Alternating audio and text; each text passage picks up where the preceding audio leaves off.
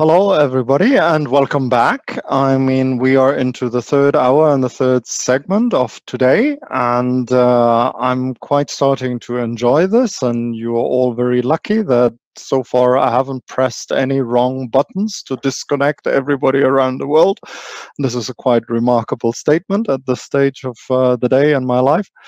Um, we still, I'm told by the producers, have 300, 400 people around the world. So I guess this is also a testament that we are doing well and we are addressing issues that you do care about, and that is wonderful to know that we are strong as a global professional community, not only when we all are sitting in one room together, but just when we are connected all around the world. So in our third segment, we will look at the second piece, very big piece of work that we as a community have in front of us after the integrated geospatial information framework.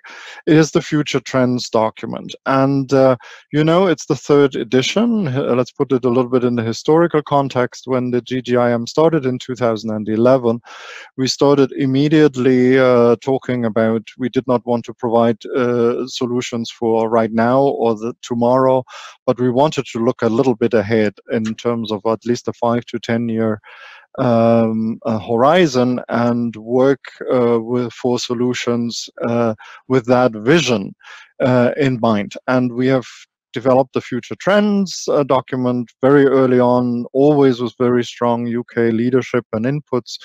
And we have, in the middle of our journey so far, in 2015-16, renewed it once.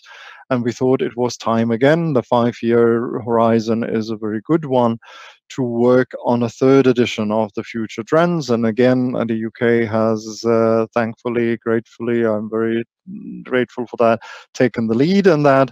And of course, in the process, I have had the pleasure of working with David Henderson, who is the face of the Ordnance Survey on that important work stream. And it's my great pleasure now to introduce David as a speaker, to introduce the strategic overview of the future trends document. And then we will have, again, a opportunity for a few questions. And as I mentioned, this will be also the topic of our sessions in 2 weeks from now. And then I will provide a short wrap up at the end of this hour. And that would be it for the first day. So with that roadmap ahead of us, my great pleasure to give the floor to David Henderson from the Ordnance Survey. David.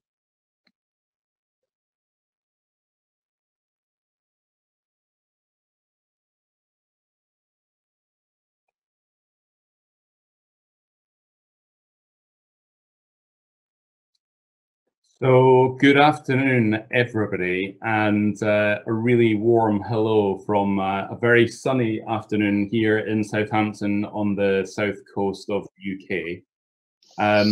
Thank you especially to those of you who are enduring either very early mornings or perhaps very late evenings to stay with us. We're absolutely thrilled, along with the UN team, to just have so many colleagues joining us this afternoon for these sessions. It's a real privilege this afternoon to be able to walk you through and provide a strategic overview of the future trends in geospatial information management report, which was open for consultation just a couple of weeks ago. A session like this, I think, would invariably work better in person. It naturally leads to discussion, to debate. It would be wonderful were we able to break for coffee at the end of this talk. And to be able to talk about some of the trends and the insights which are within the report. And sadly, that part of this afternoon just is not possible. However, I guess this afternoon is about setting some, to give you a bit of insight to the work behind the report, and perhaps to tease you with some homework ahead of 2 weeks' time, and to entice you to read certain parts of the report before we have a deeper session on this together in 2 weeks' time. As Greg said earlier, I'm also acutely conscious of the fact that some of the colleagues on today's call will be very aware of the previous iterations of the report, and indeed will have participated in the creation of the first edition, the second edition, and now the third edition. Others may not be so familiar at all, and this therefore may serve to be an introduction to the report, and I guess I'll try to talk to both audiences a bit this afternoon as we go through it. I'd also like just to start with an acknowledgement and a thanks up front. This report has only been made possible by the extraordinary leadership of one of my colleagues, Kristen Waters, who's acted as our editor-in-chief, our primary author, in bringing all of these insights together. And I hope you're able to share my congratulations to Kristen for a work that's been really well done. And also on behalf of everybody in the Ordnance Survey and UK team who's contributed, I'd just really like to thank the Secretariat and the team in New York for their support and their leadership in taking the work forward. So just to really start off, what is the Future Trends Report? Well, strategic insights are an essential component of long-term planning, whether it's in business, whether it's in policy. And I think for the committee of experts, it's always been helpful for us to have a longer-term view on those future trends that impact on geospatial information management. A 5 to 10-year vision has proven to be a useful reference frame for the work that we've collectively undertaken. The two previous reports have been considered important output for the committee of experts and provided a consensus view for the professional geospatial community to keep abreast of new trends in geospatial information, particularly with the impact that these technologies are placing on our industry. The third edition, the most recent report, prepared through a global consensus process, is intended to complement the integrated geospatial information framework, and I'll note that towards the end of this talk, by helping to ensure that the framework integrates and takes advantage of the latest innovation and trends.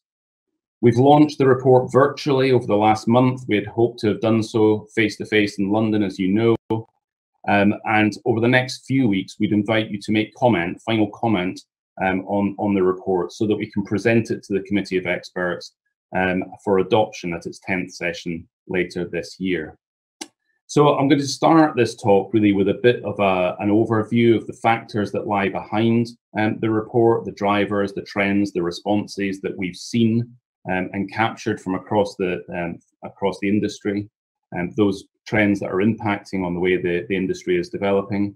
I'll then talk a little bit about the report itself and try and explore the structure of the report and the way in which we hope it will be used and valued by us all over the coming time, and hopefully just tease you into participating in the further workshop in 2 weeks' time, where we'll go into the conclusions in much more detail.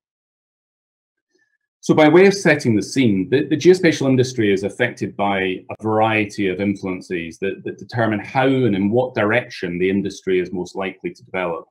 The report tries to place trends in the context of a number of wider macro trends that appear consistent to all nations in terms of topical interest.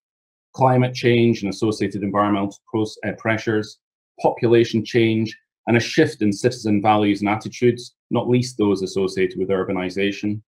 Political readiness, especially those that relate perhaps to geopolitical implications. Economic outlooks, whilst already slowing, the current projections are being rewritten in the context of the COVID-19 global pandemic. And of course, more generally, technological advancement, which continues to move at pace. Since the publication of the last Future Trends report, a significant increase in the use of geospatial information and technologies has been observed across a variety of sectors, especially the health sector. Topical at the moment, geographic information plays an important role in the Framework for Public Health Emergency Operations Centre, as published by the World Health Organization. As such, geospatial data and technologies are seen as the backbones of the response and the recovery from emergency incidences, but also part of the process for spatial risk assessments.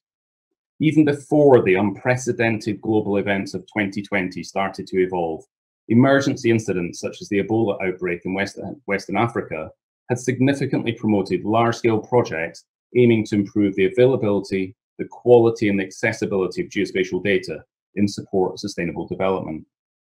Sanjay gave a great overview earlier this afternoon, this morning or this evening, depending where you are, a great overview of the global response as to how the geospatial industry and the geospatial sector has supported the response to COVID-19 in the last few months. This year, we have witnessed a revolution in the way in which geospatial data has been used to track, to analyze, to predict, to respond, to communicate in support of the COVID-19 coronavirus pandemic. We have seen the rapid emergence of platforms and tools being made available at global, at national, at local level, supporting communities in their fight against COVID-19. Colleagues across the public sector, the private sector, amongst third sector agencies, have been working closely together to tackle a common problem. And right now, it's hard to imagine that the very positive behavioural responses, collaboration, sharing of resources and expertise, data improvements, and an eye on the bigger picture are likely to wane anytime soon. To me, these seem fundamentally powerful ingredients necessary to deliver on the UN Sustainable Development Goals and those that lie ahead of us in the next 10 years. Now, I'll just leave one quote with you at this early stage of the presentations that we included in the report this time round. It comes from Bill Gates in his book, The Road Ahead, when he said, "We always overestimate the change that will occur in the next 2 years, but underestimate the change that will occur in the next 10. And I think whilst the timescales may be subject to some debate, that was a quote from the 1990s, the sentiment, I think, is just as true today. And I think, you know, we should be very alive as a community to not underestimating the change that will occur to our industry as a result of the trends that are presented in the Future Trends report over probably the next 2 to 3 years, never mind the next 10. For the past 3 decades, digital data has become the basis on which governments, organisations and businesses base their decisions. And over the last 10 years, we as a community have witnessed the advent of far greater location enablement in that data. Today, the volume, the size, the speed, the diversity, the complexity in which geospatial data is generated requires changes to the processes currently used and requires a workforce capable of searching, analysing and managing these large amounts of data. I just wanted to pause for a few moments and reflect, I guess, on why we ought to have a close eye on the strategic developments, the innovations which are impacting now on our industry and how they are influencing the wider value that geospatial technologies will continue to make. Technology, of course, continues to play an important role in disrupting the geospatial industry, ranging from further automation to the Internet of Things, big data, artificial intelligence, immersive technology and the rise of digital twins. Private sector and national agencies alike are impacted by this unprecedented level of disruption. Among the variety of technological trends, there is a general consensus across the industry that automation, artificial intelligence, and connectivity through 5G will have the greatest disruptive impact over the short to medium term.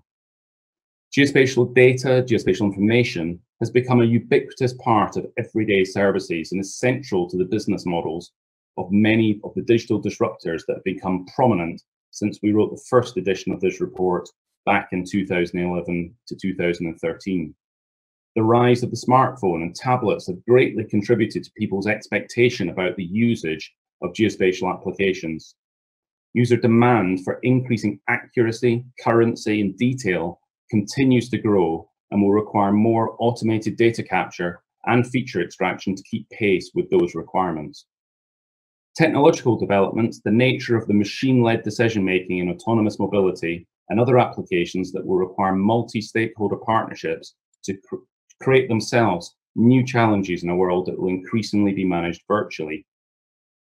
In the context of trends, cybersecurity, data privacy, ethics, trust, and licensing will nonetheless increase in relevance as interdisciplinary collaboration are now at the forefront. Of course, government-led geospatial infrastructures will need to take account of and consider responses to these emerging top trends through an increased look at some of the legal and policy frameworks. The next 5 to 10 years will see significant developments in the maturity and application of already well-established technologies across our industry. Among others, artificial intelligence, sensor technology, and the Internet of Things will drastically change the way in which data is collected, managed, and maintained.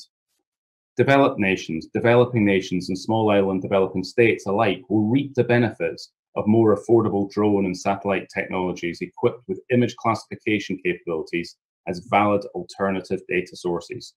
The use of technology and analytical methods have the potential to reduce the geospatial digital divide over the decade to come. So hopefully that provides an overview, I guess, of just some of the macro factors and the impact of some of the change which we are faced with over the next number of years. In 2011, at the first session of the Committee of Experts, as Stefan introduced, the committee felt that there was a need to document the thoughts of our leaders across the industry as to the future trends and insights that we should be taking most attention to as we conducted our work and our deliberations. We updated the first edition around about 2016 when the second edition of the Future Trends Report was adopted by the Committee of Experts. And at its 8th session in 2018, the Committee of Experts invited to undertake a third review in order to stay very well informed by the rapidly developing external environment in which we worked. The third edition of the report has been authored on behalf of the United Nations Committee of Experts by Ordnance Survey, the mapping agency in Great Britain. However, the content is entirely based on the first and second editions, contributions received in writing from a wide range of industry experts and interested groups, and the views expressed during the very many discussions that we held with a large cross-section of this community in June and August last year. The content does not necessarily reflect the views of the author. And I guess there's a disclaimer around the debate, which will no doubt follow some of the commentary in the report. While different and at times conflicting, consensus has generally been reached on a number of major trends, and important themes that we were able to summarize have, however, been forthcoming. As I say, this feels, from our perspective, as a truly global collaborative effort, and it's one from which the Ordnance Survey team would like to thank everybody who has participated so willingly. So many people have been very gracious and generous in sharing their insights, their experience with us in writing, by sharing documents, and indeed face-to-face when we were able to do so last year in a range of different consultation environments where we gathered around flip charts and were able to draw on a whiteboard together. Some of you will remember positioning some of the trends on a matrix when we were together at that time. So thank you to everybody who has participated in this, and we hope that you're able to see the contribution that you made in the report as has been published. Now, I just thought I'd reflect a little bit on the report itself, just to provide some structure and some narrative about how perhaps we envisage colleagues using the report. So it's broad in nature, looking at emerging trends in technological, legal policy, skills and training, different views on the private, non-governmental sectors, and indeed the role of government. The first chapter of the report provides a high-level analysis, which I'll summarize in just one moment, as to the top global drivers and trends that are predicted to have the greatest impact over the next 5 to 10 years. The following chapters go into a little bit more detail on the trends that were provided in the previous 2 editions and continues the narrative through to 2020 and beyond into the next few years. Each chapter contains an executive summary at the top, just capturing the key highlights that we've tried to draw into there. And hopefully those highlights themselves provide a useful executive summary as you work through the document. Now, in terms of the document itself, what does the report say? Well, there are 5 broad trends which feel to us as authors to have emerged as worthy of being drawn out and commented on specifically. These are trends, these are themes, if you like, which are most significant to us in terms of reporting on the trends and giving some context and some framing for the report. Firstly, in terms of an industrial structural shift, I think we've all experienced the significant disruptive change that has occurred in terms of map generation technologies, use cases, business models, and user requirements over the last few years. We observed that expertise in consolidating large numbers of data sets, understanding of mapping requirements, using data for applications for which that data wasn't originally collected and envisaged to be used, and developing new tool sets for automated map creation will be critical for the future. Driven by the automotive industry and telecommunications, high-definition maps are crucial for the self-driving industry. Consequently, the automotive industry has been identified as one of the future markets of choice for many geospatial businesses that are offering data and solutions going forward. In terms of skill sets, automation and artificial intelligence applications will enable employees to be freed up from predominantly data capture tasks to focus on higher value applications associated with the delivery of information platforms and undertaking geospatial analyses. In terms of user requirements, the internet, mobile devices, and the growing number of location-based services means that an increasing number of users have constant and direct contact with geospatial information. Demand for near real-time data is driven by the expectation of instant and frictionless access to information on mobile devices. City, municipalities, urban areas have emerged as a highly engaged user of geospatial information, particularly since the rise of smart city solutions and digital twin technologies. Early examples of digital representations of city infrastructure as digital twins have enabled city areas to monitor and simulate scenarios related to climate change and flooding events while mitigating risks and increasing infrastructure resilience. Of course, the legislative environment, the aspects of our policy environments and our legal considerations continue to be really important. The increasing number of connected devices and data volumes have also started to raise questions around data privacy and cybersecurity that will need to continue to be addressed. Of course, some of these technologies continue to move quicker at pace than our ability to put in place the legislation and the regulation needed to work with them. All the more important that as a community we're able to be discussing these. So I guess especially in terms of security of personal information, this has led to calls to tighten data privacy regulations and data ethics frameworks. National government and international institutions alike have created guidelines on when using geospatial data and technology and how to consider the ethical aspects of that data. Technological advancement continues to move at pace. Predominantly driven by automation, as I say, artificial intelligence, sensor technologies, and the Internet of Things, advances in technologies such as high-performance cloud computing, ubiquitous high-speed connectivity, new sensor networks and sensor platforms, analytics, and autonomous smart machines have created a shift towards a more machine-centric world, and we see lots of examples of that are explored in more detail in the report. And I'd specifically mention there that although quantum computing is still in the early stages of its development relatively, the geospatial industry experts anticipate the technology to have a great impact on intensive processing over the next few years. And just finally, I think it's worth really specifically identifying the rise of new data sources and analytical methods. Mobile data collection, crowdsourcing, social media are likely to have the greatest impact on the availability of new data sources over the coming decade. These forms of data collection will enable accurate, near real-time applications that are increasingly demanded by various users of geospatial data. Alongside that, the availability of low-cost, high-quality, high-frequency Earth observation satellite data has contributed to the ever-increasing volumes of data that are now available to us. Combined with artificial intelligence and computational capabilities, developed and developing nations will witness productivity increases in processes of data creation, data maintenance, and data management.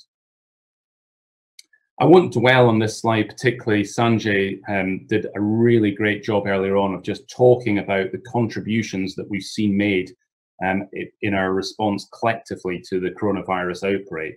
But I think it's just really interesting to see the different responses that our industry has made and perhaps just reflect on whether it would have been possible for us to make those same responses just 3 or 4 years ago when the second edition of this report was published. I'm not so sure. Spatial big data, such as from smartphones, social media, wearable devices, being able to trace people's movements, predictions on people's behavior, and being able to use technologies and trackers and sensors to help contextualize the data that has been collected in almost real time. Visualizations and visualization platforms to communicate that information, as I said earlier on, at national, regional, local level, and indeed some of the global communications that we've seen shared. And of course, machine learning techniques using sensor-based technology to really help us understand how environmental changes may impact upon infectious disease transmission. These are all very, very timely to the current moment. Now, just in the last few slides, really, I just wanted to draw attention to a number of important diagrams that we've included within the report. They don't translate so well onto just one part of a slide, as will be obvious for those of you looking at the slides on screen just now. But I'd encourage you to look at those graphics, which were shared as part of the consultation in higher resolution and are also available within the report document themselves. They're useful structural diagrams that we hope give some context and hope allow you to work through the report with a degree of structure around that. We've really noticed that in the last few years, there's an explicit recognition of data and data technologies emerging, not at the expense of, but certainly much in addition to the more explicit technology-based or technological changes that we saw in the first two editions. The explicit recognition of data at the expense of technology is something that is very, very strongly recognized. User requirements are increasingly at the forefront. Technology and data are no longer the barrier to us responding to those user requirements. And partnerships and collaborations are now commonplace and much, much more prominent than perhaps they were previously. Of course, some of the things which remain the same and remain very dominant around policy and legal frameworks, acceptance that much technology innovation drives disruption, and I'll come on to that in a second, and just to really emphasize the significance of government and government policies shaping and helping to contribute to the positive shaping of our geospatial industry going forward. They remain very true. I said before about innovation and disruption. I think what's really interesting is when you start to break down the very many innovations which are so present across our industry and those areas which are impacting on them, some of which are shared on this slide. I think what's really interesting is when so many of those innovations come together to create significant disruption. And I think every year that goes by now, we see brand new opportunities emerging from potential that we hadn't previously envisaged.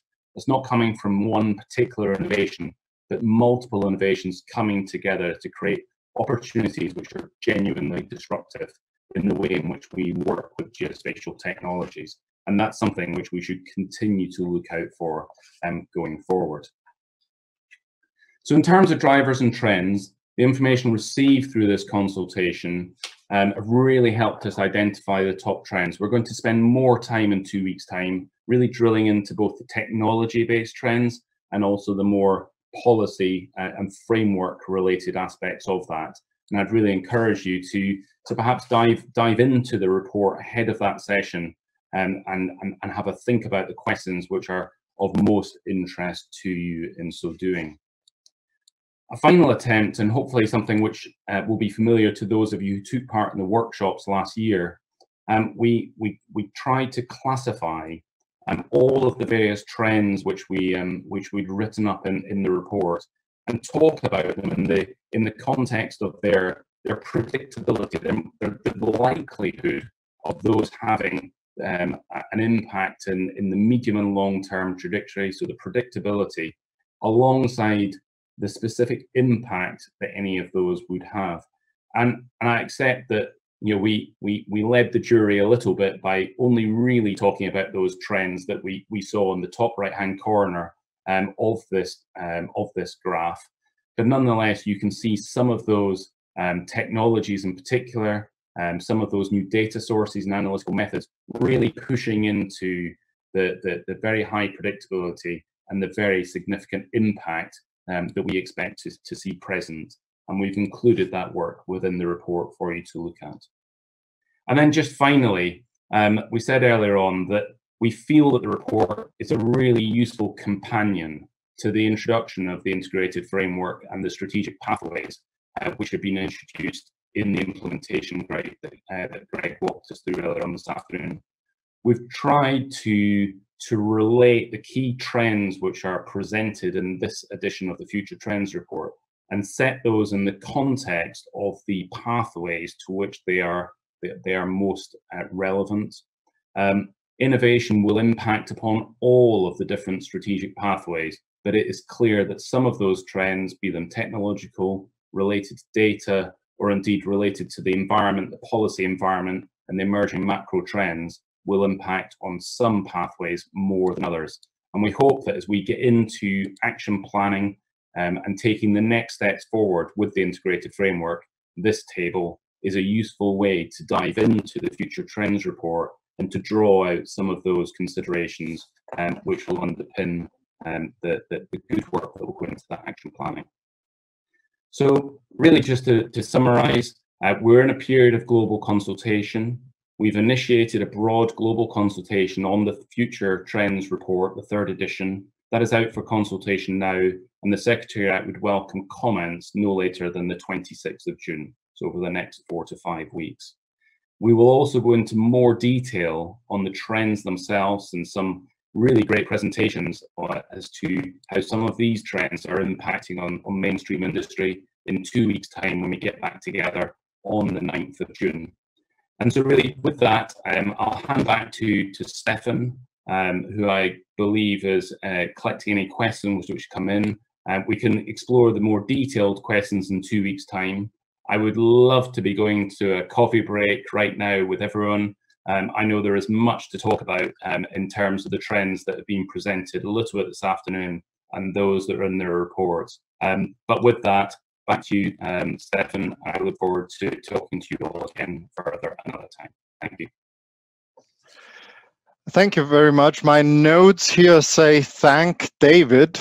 So, and as I'm a dutiful international bureaucrat, I will do exactly as I was instructed here, and I do that very happily, and for quite a number of things, for your excellent presentation, for leading us into the future, so to speak.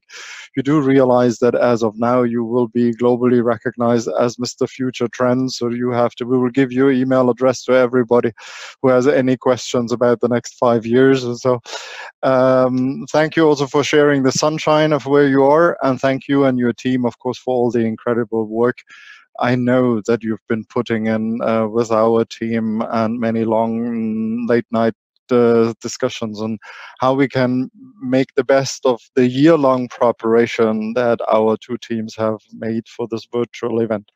Okay, I have captured a few more questions here, and it's, I mean, they keep coming in, and that's a good thing. I think we are now by far over 60 questions. Let me just perhaps summarize a little bit. I mean, there are questions, very specific, lots of, some of them are not questions, but positive comments, and I'm grateful for those too. People are enjoying the event, so this is in this slightly impersonal new world that I don't see you a nice feedback to get. There are people talking about the importance of place names, the importance of leadership. You are making so many suggestions what the UN role could be, so that is helpful, even though that may not come up as a question. We will study this, I promise you, carefully internally, and that will be helping to guide not only the next seminars but also our future work. So please keep those coming. But now to a specific 2-3 questions for David, just to torture you a little bit. There is one from our dear friend Fraser, who said, now it's been 10 years since the first report. I guess when we started looking at the third report, we were looking back at the first two and some of our earlier projections. Now, as you've been in this work steeped, how are we doing so far? how did our first two reports live up to the expectations that we had then, and how is the third even better than those two? Thank you, Stefan. Look, that is a simple question to ask, and one that is much more challenging to answer, I suspect. I think in the main, by the nature of the report, there are many trends that continue forward. I think one of the reasons why we included the quote from Bill Gates is in many respects to point to the fact that, you know, whilst we perhaps thought in the early stages that some trends would present themselves much more quickly, they perhaps haven't had the immediate impact that we thought they would. There are other trends, however, which have come much more quickly. I mean, I think from my perspective, the increasing way in which mobile platforms, mobile data sources, the consideration of the individual as a sensor in their own right have come forward much quicker than we could possibly have imagined. And that seems actually strange talking about that in the year 2020. But thinking back to 2013 even, I'm not sure we would have appreciated just how significant the advent of mobile technologies would have on our industry. I think the other thing, which perhaps isn't so much something which has surprised us looking back to the first one, but I think is worthy of note today, and I mentioned it towards the end of that talk, was the shift from seeing future trends at a technology level being about technology and the movement of that to being about data. And I think some of the technologies which initially were about the technology itself has become about the relevance of that technology to data, both in terms of data collection, data interrogation, and the fact that indeed you can go from sensor to management, to analysis, to presentation, and a human has not participated, if you like, in a traditional sense. So the machine led collection and dissemination of data is something which I think is really notable in this latest trend. I think just maybe finally, the broader aspects away from technology, I think, have endured. The recognition of the role of government, the recognition of the importance of regulation, of policy, of the drive of government and government's collective investment is really important to draw out. And I think we did see those right. I think we continue to reiterate the importance of those, indeed the importance of this community and the collaborations we have to ensure that these matters are picked up and discussed and demonstrated through the committee of experts is really important. But I think it's just worth noting that each report is intended to build on the one before. So there is no step change, if you like, between each.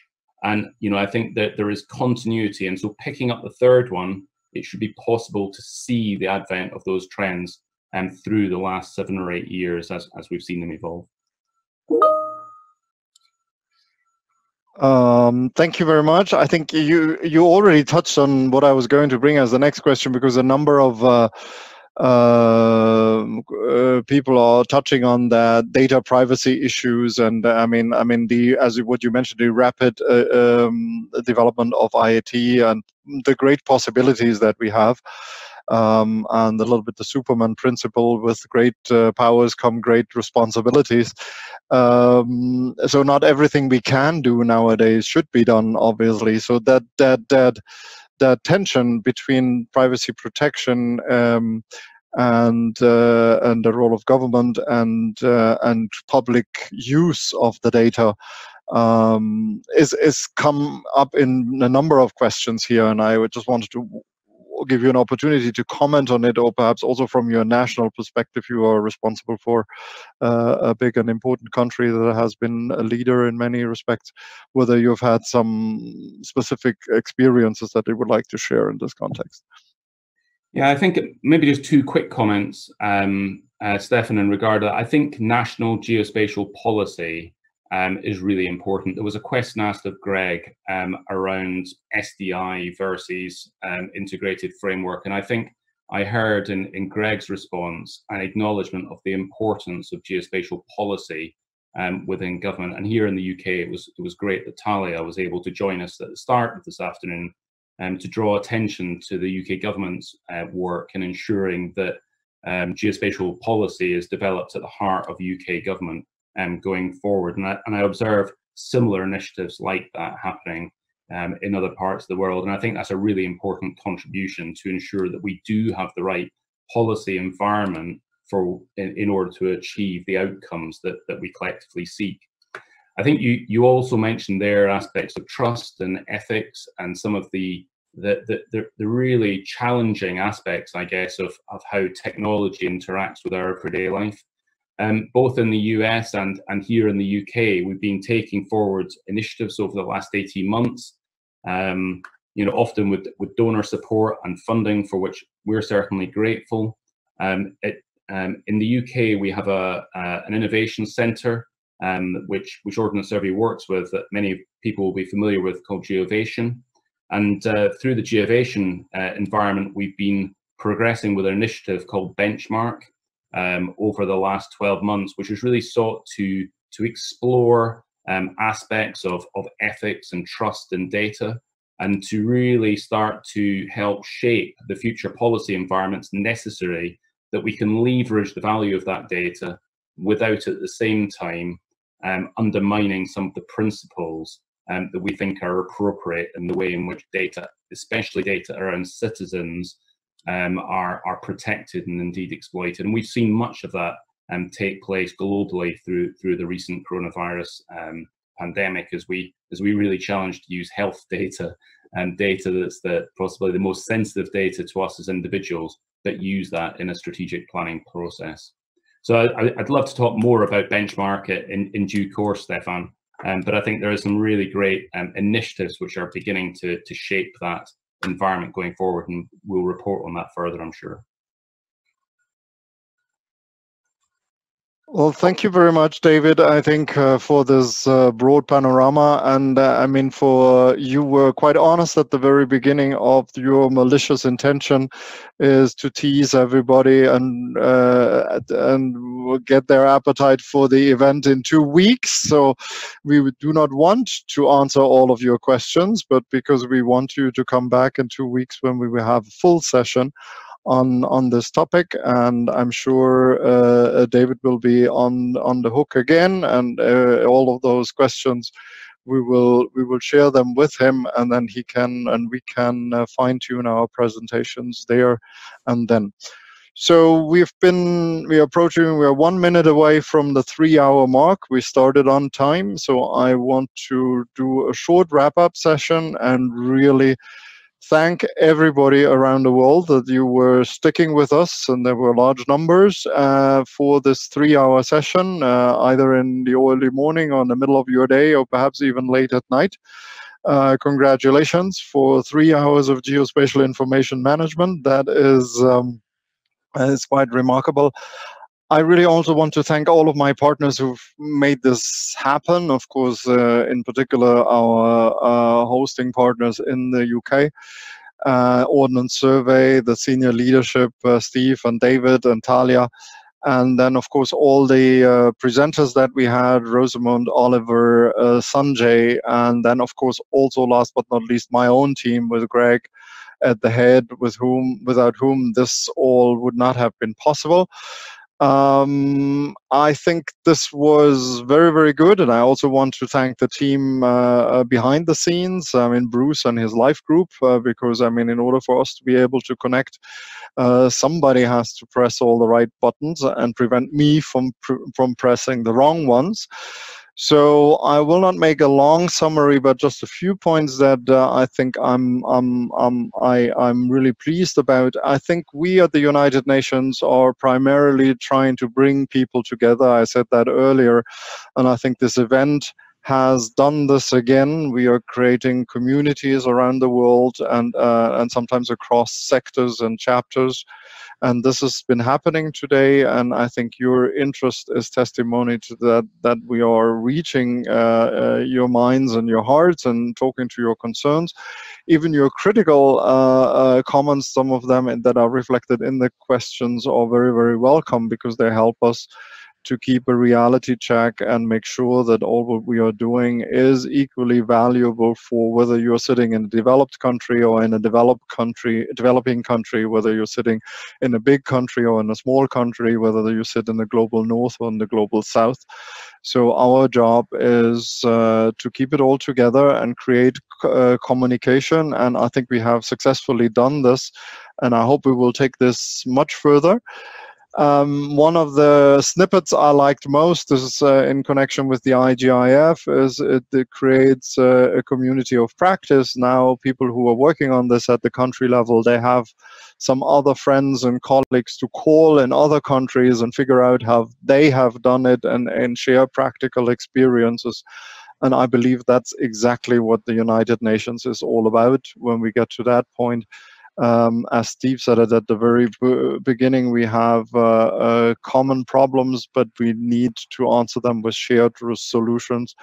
And that is even more important in this critical and crisis environment that we are in right now. And I'll share with you a little secret. I'm very proud of our professional communities, because I honestly think that we here down in the trenches, and when it is about real things, we are doing a much better job to work together as a planet and globally and helping each other across borders than our big politicians. I think they can sometimes take a cue from us how they could perhaps better work together to solve global crises. But before I lose my job because I say something I shouldn't be saying publicly, I want to thank you all and just emphasize again, there's never an end with us. I mean, these are all ongoing processes. One important date, two important processes. There are these global consultations on both the integrated geospatial information framework and the future trends document. And we have just extended the deadline to the 26th of June. So if you want to study these documents, if you want to contribute to these documents, if you have strong opinions, please look at these documents. They are on our website, and you can give us comments. And this is how we work. And we will take everything very, very seriously, and it will become part of the package that will then be adopted formally through our UN processes when we meet again in the UN-GGIM 10 format. Now, I already indicated earlier to you, some of you have heard this already. Unfortunately, given the current situation, we will not be able to physically meet in early August in New York, as we have done for the last 10 years. But we are looking and working with our Economic and Social Council and our partners in the IT department on what we can do not to lose the momentum. The current proposal is to have 3 web virtual connections for the GGIM 10 meeting towards the end of August and the beginning of the September. So the concrete decision, and this will be communicated very, very soon, so please stay tuned. So unfortunately, we could not see you in London this year. Unfortunately, we cannot host you this year in New York. But this is only a ripple in the much larger flow of things. I can promise you, next year, 2021, we'll have a big 10-year anniversary GGIM party in New York in August, and I'm already looking forward to having everybody of you around the table there. So thank you to everybody who made this happen, who participated in it. And as you know, we have 2 more events. If you really like this, come back next Tuesday and the Tuesday afterwards for the 2nd and 3rd day of this virtual high-level forum. I can promise, or also you don't have to deal with me. Then there will be really competent people who will be in charge and lead you through those perhaps slightly more technical days. So thank you, everybody. Have a good day. Have a good afternoon. Have a good evening or night, wherever you are. And thank you for being together in this moment.